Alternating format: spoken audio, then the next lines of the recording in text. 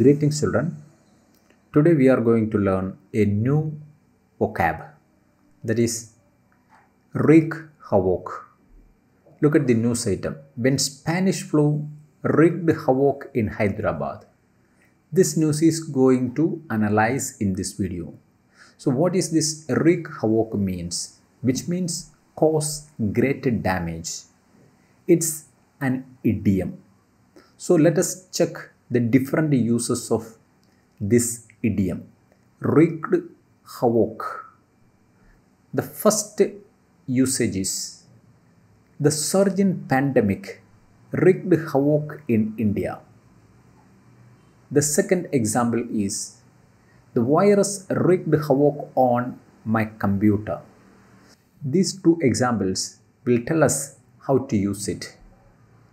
Next, this idiom can be used in long writing sessions on pandemic, fire accidents, terror attack, outbreak of clashes, something like that.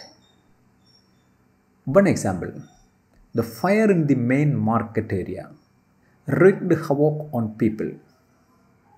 Next, changes in the climate have wrought havoc with the region's usual weather pattern.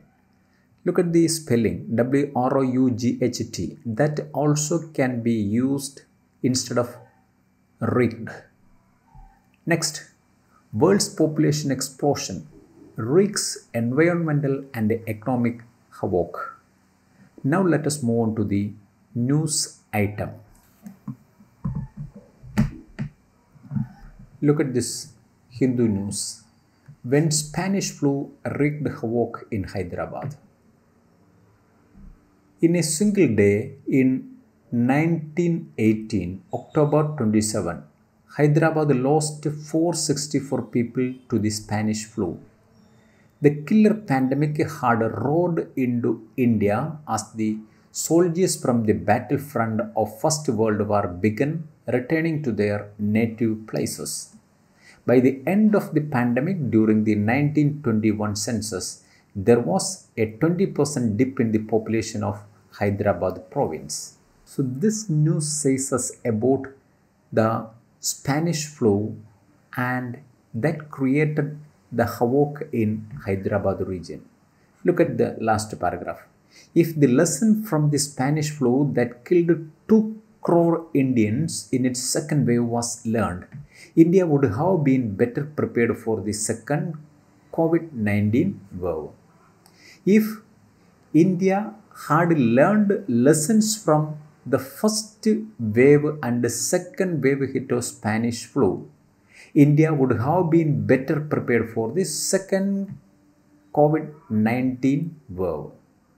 So we can expect different waves of this pandemic. That is what this news tells us.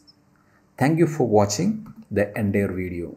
So don't forget the phrase or idiom, that is wreak havoc, how to use it in our writings.